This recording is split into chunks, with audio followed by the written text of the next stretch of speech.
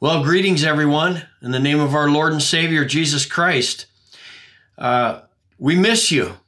It's been tough not gathering together, not seeing you every Sunday like we're accustomed, but that time is drawing near to an end.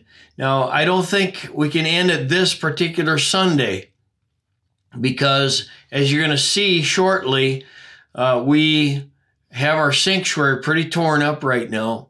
We went ahead and decided to take some aggressive measures to really upgrade things. We have a new sound system going in. That's been the last couple days installing that.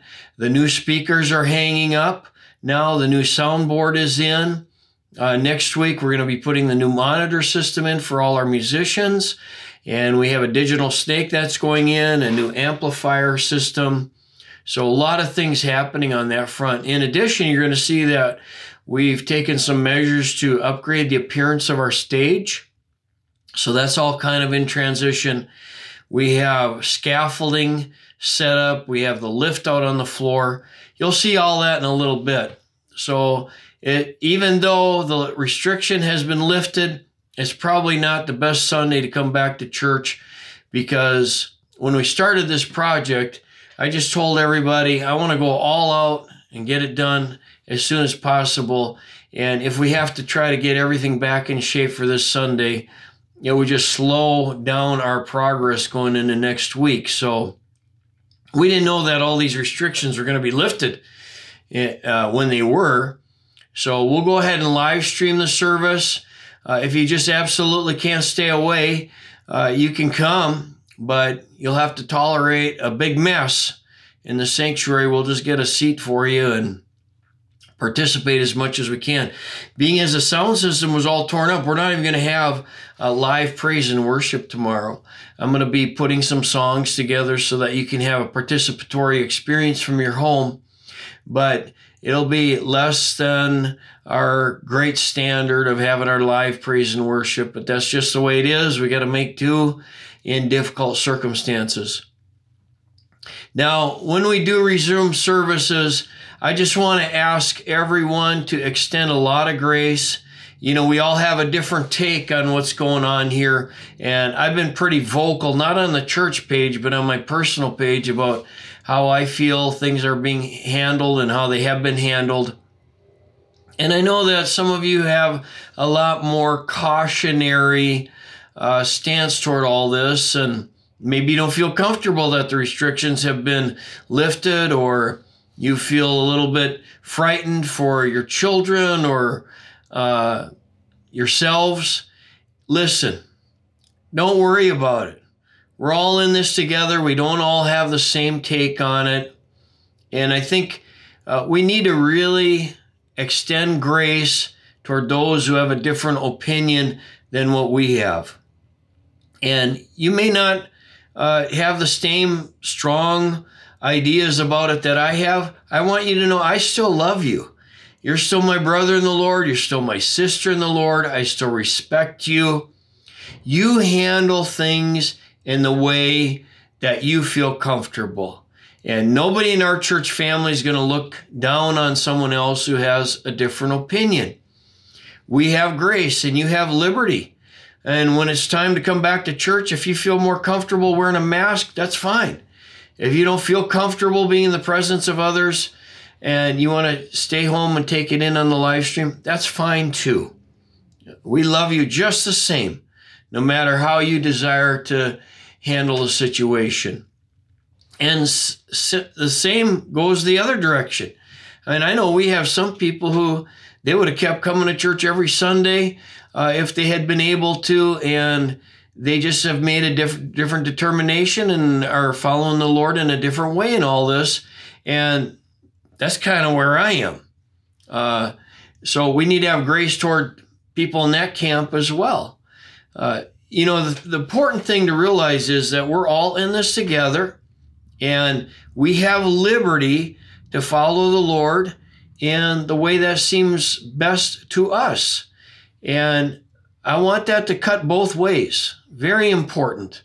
And that's having grace. Now, I don't agree with everything the government said, but I grant them grace and exercise patience toward them. And that doesn't mean I don't strongly express my opinion. I think that's part of what being an American citizen is about too, that we hold our officials accountable and we have free thought and we have free expression of ideas. And there are a lot of people who have ideas different than I do. And that's fine. I still care about them. I still respect them. But go ahead and have your debates and have your strong sentiments expressed. Nothing wrong with that. We don't need to be so bent out of shape and offended and take things personally if someone has a different viewpoint than us. I think that's just very important, and it's healthy. It's healthy in a church. It's healthy in our society that we're able to debate strongly and take a stand for our ideas and offer strong arguments without getting all personal and bent out of shape and hard feelings and that sort of thing. So that's the way we're going to handle it here at church. That's the way we've always handled things, and it's always served us well. We've always had tremendous unity in our church family, and I think that's because we're respectful of one another. But, you know, you also have to have liberty to state your view. And we always say it this way, you know, argue your point, just don't be argumentative about it. There's an argumentative spirit too. That's not a good thing. That's where we're getting so competitive and we take everything personally and take it all to the nth degree. That's not the way we want to do it. State your case, debate stridently, but be accepting of one another in the end, even if you have a different idea. So, not church on the premises tomorrow yet. I mean, we're going to have some people here just because they heard the news and they're not going to see the video or whatever, and they're just so anxious to get back that they're going to be here and they're going to be sitting in the mess, and we'll still have church, but most of you will take it in online, and then we'll be pointing toward a week from tomorrow, and the sound system hopefully will all be up and running, and we'll have live praise and worship again. We'll have to see if we're going to have children's church, and we may even have two services. We may have a 9 o'clock service and a 10:30 service. We'll see. But that might make it a little easier to practice the social distancing and have good spacing in between people. And sadly, we won't probably have our church lunches for a while yet, just because people are real sensitive about the potential spreading of germs and what have you. So we'll be watching on that a little bit. So love you, and now I'm going to show you a progress report of what's been going on in our sanctuary here so you have an inkling of that. And I just want to thank everybody again for your faithfulness, giving, serving. So many people have been showing up and helping out with these projects and giving to benevolence. We want to keep emphasizing our giving to missions. Our missionaries need our support. Let's not forget them out on the field. You know, you want the blessing of God on our church and on your personal family, just give to missions. That's where God's heart is, missions. And benevolence, the same. And don't forget, the food pantry will be open tomorrow, 11:30 to noon. Again, that's been our customary time, 11:30 to noon. And you want to stop by and say hello during that time, do so. And again, you want to wear a mask? Wear a mask. You don't want to wear a mask? Don't wear a mask. That's up to you. Just use your own God-given common sense. I think God has blessed us with the capacity to know what to do and how to handle these situations. And just trust the Lord and follow what you think His leading is. If you're a little fearful of the germs, then wear the mask. It's okay. If it's no skin off your nose, then don't wear the mask. It doesn't matter to me. And you have liberty to follow the Lord in the way you see fit. And I think that's the best way to do it. So we love you. Watch this next video here and let us know any comments you have. And love you guys. God bless you. May the Lord be with you. See you tomorrow for the live stream at 10. God bless. But, oh well, I said, no, I'm not changing it.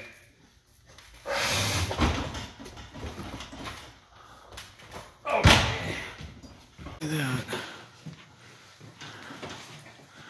Ramsey, what do you think of the new speakers going in? I think they're beautiful. I'm very excited. Aren't you glad they're going to be hung on the wall there? Yeah, it's a good place for them. Come on. In there? Oh, nice. Oh, I haven't off of this yet.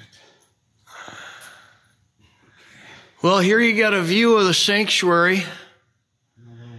And this tells you why we're not going to have church in here tomorrow. Now, if there's a few people who just absolutely can't stay away, come on, but here's a new makeover on the stage. Got it? Oh, I got it right. Where our curtain used to be. That's where the new widescreen is going to go for the new projector, which is going to be hung up there where the old projector is. So here's another look at the backdrop.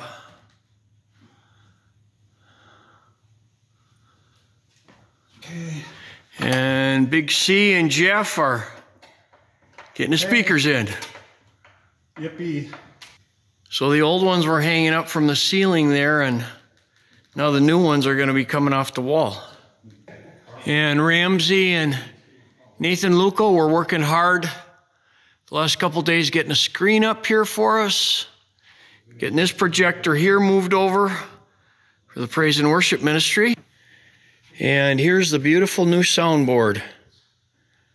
Oh, and I see a note there that I wrote to Carl, so I would remind myself to ask him, which I haven't asked him that yet. That's a good reminder. But this is a digital soundboard, so we're going to be state of the art now. But here's the old soundboard, new chairs, daycare paraphernalia, all the musical stuff, the massive scaffolding to get the speakers down, the old ones. And now we got to move that scaffolding onto the platform so we can paint on our new screen and paint all the walls. Old speakers, lift. So it's pretty much a construction zone in here. So, I mean, if a few of you just can't stay away, come ahead, because I think some are going to show up no matter what. Some won't see the video. And we'll just make do. We'll move this stuff out of the way somewhat. But there's not going to be any children's church tomorrow. We'll be looking at getting church rolling again a week from tomorrow. But you can see a lot has to happen before we're ready for that, including a whole new screen and painting up here.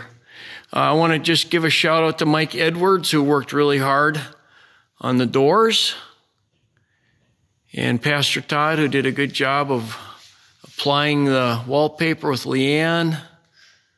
What an awesome job everybody's done. Actually, we worked pretty hard on chiseling all those stone chunks out and getting those mortared in there, so that was tough. And then we had to harvest the boards, the lumber, saw them up, and get that weathered look. But I think it all turned out pretty well.